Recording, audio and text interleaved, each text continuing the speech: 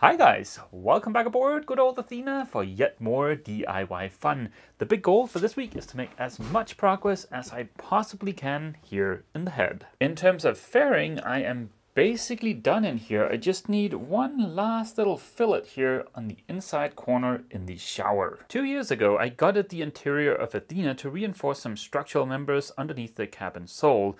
After that, I installed the new bulkheads, and then recently I've started finishing the head, complete with a shower that has in-floor heating. And said shower pan marks the beginning of this week's DIY adventure. Right now there's a void between the shower pan and the cabin sole. Now I've been working on this for a couple of days, and even though it's just held in place by these fillets, it feels nice and sturdy. But I would feel better knowing that it's supported from below. For that, I will use a foaming epoxy. This is the same resin I used back in 2018 when I built the new rudder. But the hardener is different. This hardener won't require post-curing. I believe the mix ratio is 1:1 by volume or something like 9:10 by weight. But once we mix these two, we only have a short working time. The instructions mentions 4 minutes of working time. I seem to recall it being a bit higher than that. But yeah, this is in no way like the polyurethane foams you see just kind of explode and expand really violently.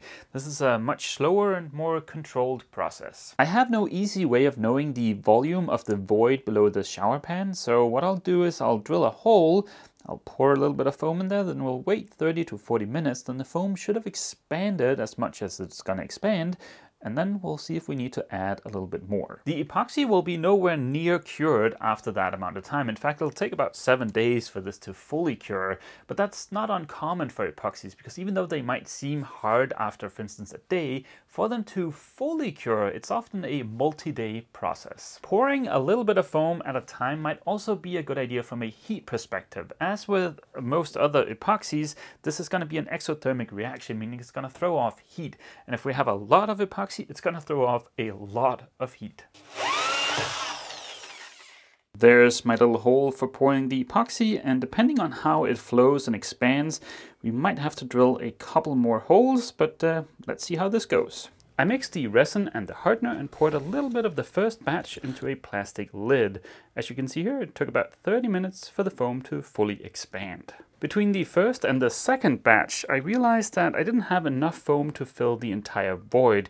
To take up some of the space, I shoved a bunch of leftover core material into the void. Then I just kept adding more and more foam while keeping an eye on the temperature. It only ever rose about 5 degrees Celsius above the surrounding temperature.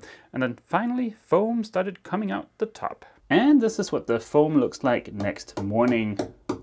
Feels pretty solid. Before I can start laying up glass in the shower and also sealing all of the plywood in there, I do have to build a little shelf that's going to be part of the cover of the holding tank, or the poop tank as I like to refer to it. And I got a little bit of a head start last night. Right now everything's just kind of wedged in place, but the front here is going to be removable. It's going to be attached to a bit of stainless steel angle iron so that in case we ever need to replace the poop tank or do massive changes to the plumbing, we can pull this out and have super good access. There are going to be 2 smaller access holes in here for the top of the holding tank and also for the seacock down by the bottom. There's going to be a stainless bar going across the top here so Ava can keep all of her soaps and shampoos and whatnot up here. The mixing thing for the shower is probably going to go down here somewhere.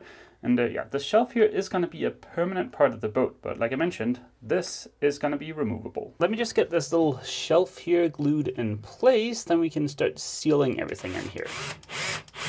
Before I got to lay up any glass, of course I had to prep the surface. Any little bumps or imperfections will make it harder or impossible to get a good result. I cut the first piece of 170 gram or 8 ounce cloth and mixed up some epoxy. I started with the small shelf area. All wooden surfaces in the shower get 1 or 2 layers of cloth, except the areas around the port light. They just get 3 coats of epoxy. The biggest area was the shower wall. It was a little bit difficult to wrangle the giant piece of cloth, but in the end it went down smooth. The fiberglass adds a little bit of abrasion resistance. The epoxy on its own does a great job as a moisture barrier. I don't foresee much wear and tear around the port lights, which is why I didn't bother laying up glass. It is a very labor-intensive process to lay up glass by hand, and once you've done it for a few hundred hours, the the fun kinda wears off. I made sure to thoroughly seal the edges around the shower pan, as well as the holes where I poured in the foaming epoxy. Then it was on to the throne area. It's the only area outside of the shower where I'm actually laying up glass. It may have looked like a quick and painless process on camera, but it took over 8 hours to lay up all of the glass and get everything sealed. But at least tomorrow, when the epoxy is cured enough that I can sand it, there's only a few hours of sanding and maybe just a dab of fairing compound standing between me and primer. If you saw last week's video, you might recognize this thing. This is going to turn into the watertight hatch between the shower and the technical compartment.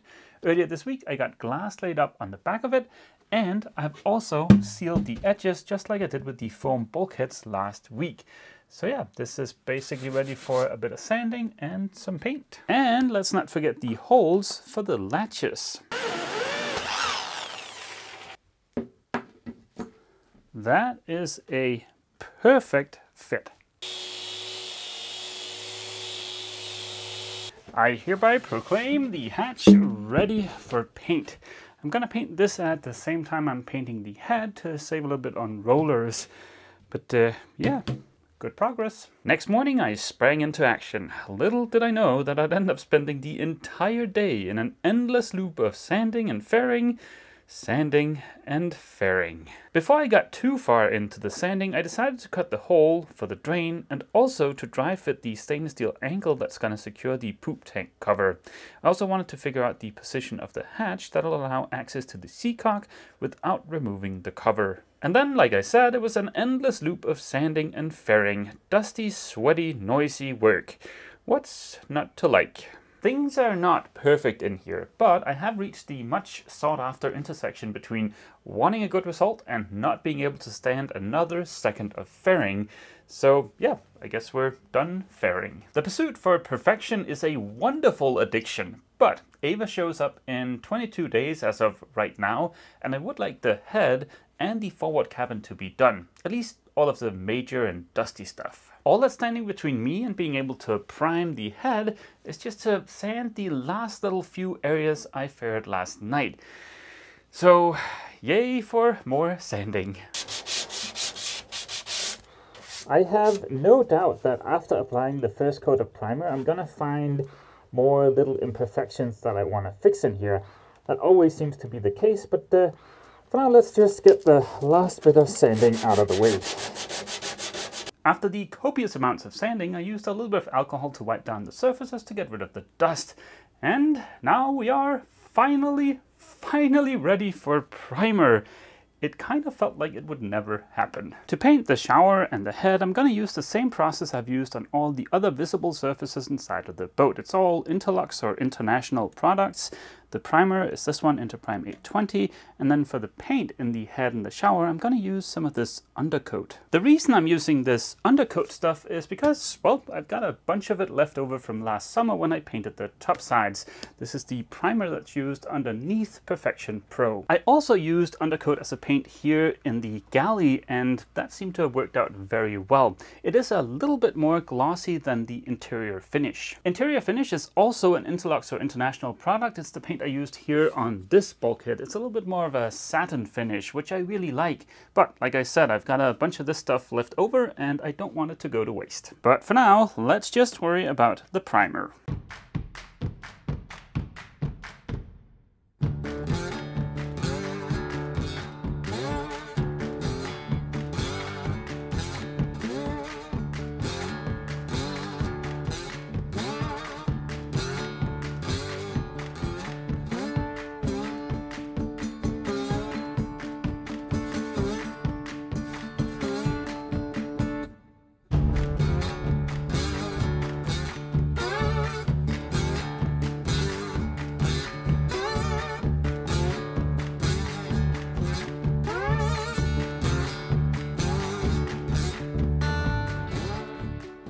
This is just the first coat of primer, so of course it doesn't look super spiffy, but still, just seeing everything be nice and white is a big improvement. I'm going to get out of these fumes because the nose hairs are curling. I'm gonna seek refuge up at the workshop.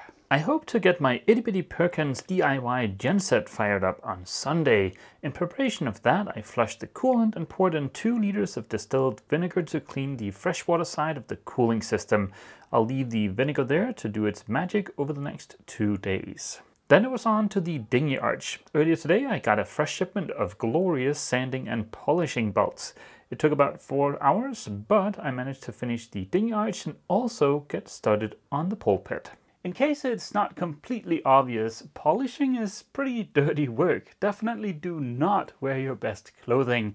But yeah, let me go ahead and grab a shower and then we can take a look at the first coat of primer. I should probably chuck these in the laundry too, but yeah, I'll be right back. Overall, things are looking pretty good in here, but pinholes are a right pain in the behind. Hopefully the camera will pick it up. There's one down here, a couple up there, some right here. I absolutely hate working with the 407 fairing filler. I always get little pinholes and it's just really annoying, but fortunately the cure is pretty straightforward. I just have to go over all of the surfaces in here, and wherever I find little pinholes, I gotta fill those with a little bit of polyester putty. As you can tell by my wonderfully clean pants, it is now the next day, and it's time to sand that little bit of polyester putty from yesterday. As you can see, there ended up being quite a few little areas. For this round of sanding, I'll use 120 grit, but for the final sanding in between the last coat of primer and the first coat of paint, I'll use 320 grit. But for now, 120 grit is nice and fast. In my eagerness to apply the first coat of primer yesterday, I completely forgot about the hatch. I've just given the front of it a light sanding, and it does look like there are some places where I just want to apply a little bit of polyester putty.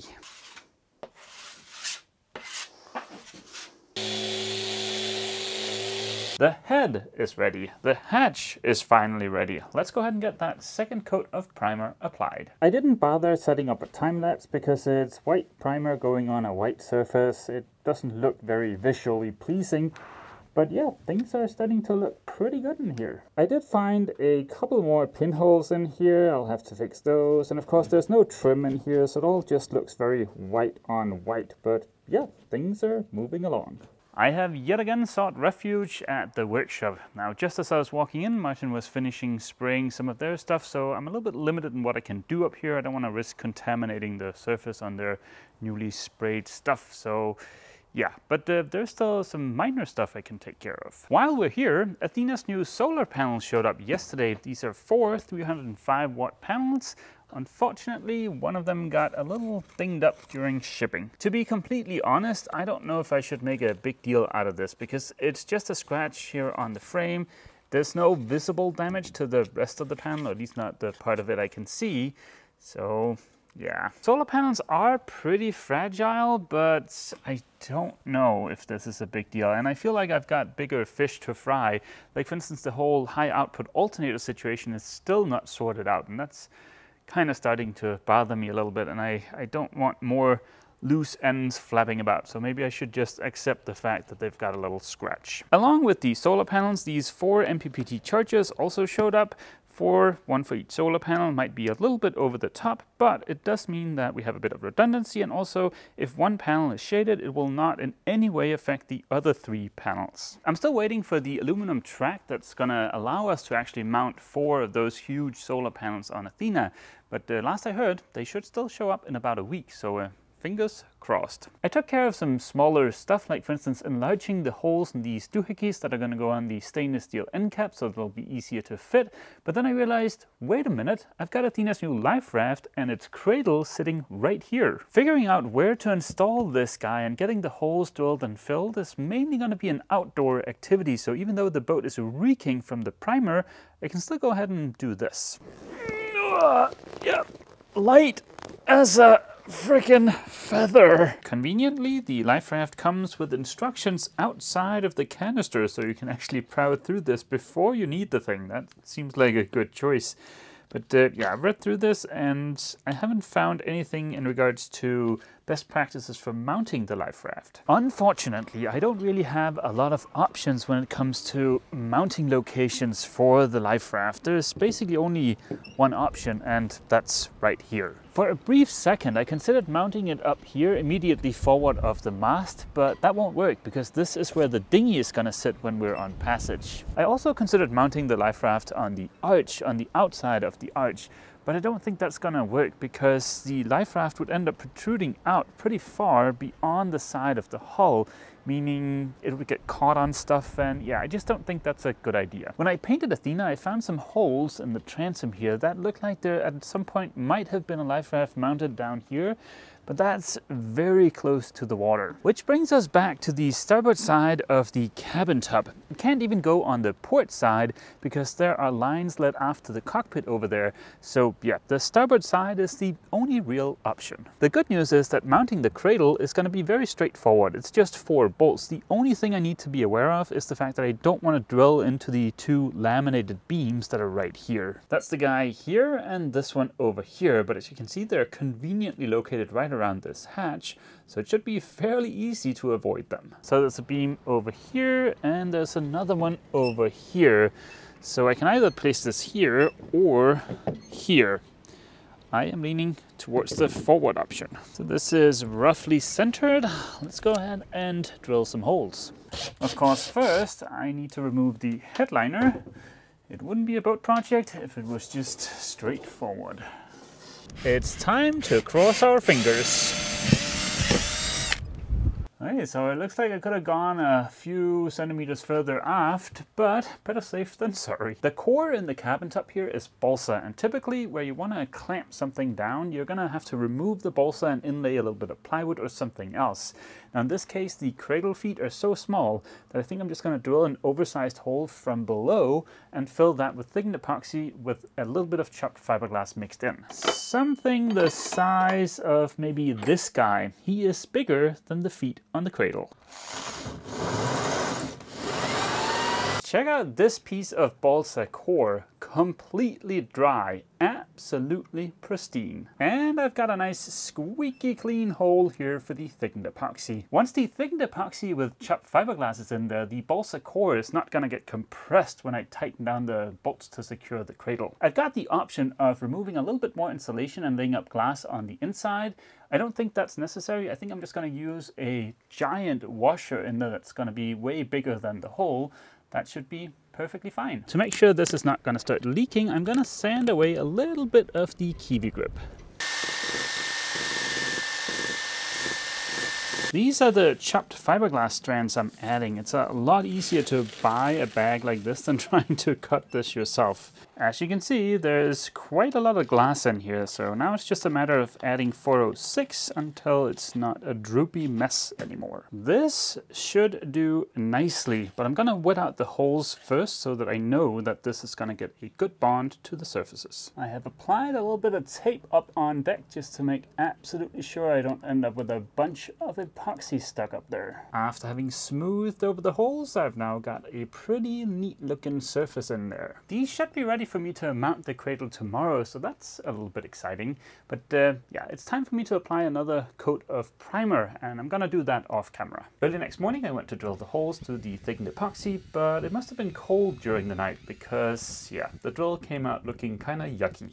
I accidentally mixed up way too much thickened epoxy yesterday. This is the stuff that was left inside of the boat, and that has fully cured. So yeah, I know it's not a mix ratio issue, it's just a temperature issue. I believe the epoxy I'm using cures down to 10 degrees Celsius, and we might have been kind of skirting that overnight. I don't think we went under that, but yeah, it just means that I need to wait a little bit longer for the epoxy to cure, which is a shame because I was hoping to end this video by installing the life raft. But yeah, that's gonna have to wait until next week. And speaking of next week, I should be able to get the last coat of primer applied today, first coat of paint Monday, second Tuesday, third and final Wednesday, which means Thursday I'll be ready to start plumbing in the heads, get the little vanity finished, stuff like that. Also next week I want to finish assembling the freezer area in the forward cabin. I've kind of been putting that off because I haven't really figured out how I want to do that yet. I want the freezer to be removable in case we ever need to replace it, but I also want it to look nice, so it's a little bit of a tricky area. But I do want the forward cabin to be as done as I possibly can have it before Ava shows up, so I guess I'm kind of out of time. And on that very fitting note, I'll end this week's video here. I hope to see all you guys back here aboard Athena for yet more DIY fun next week. As always, feel free to leave a comment down below, and don't forget, if you've enjoyed this video, please remember to leave a like. See you!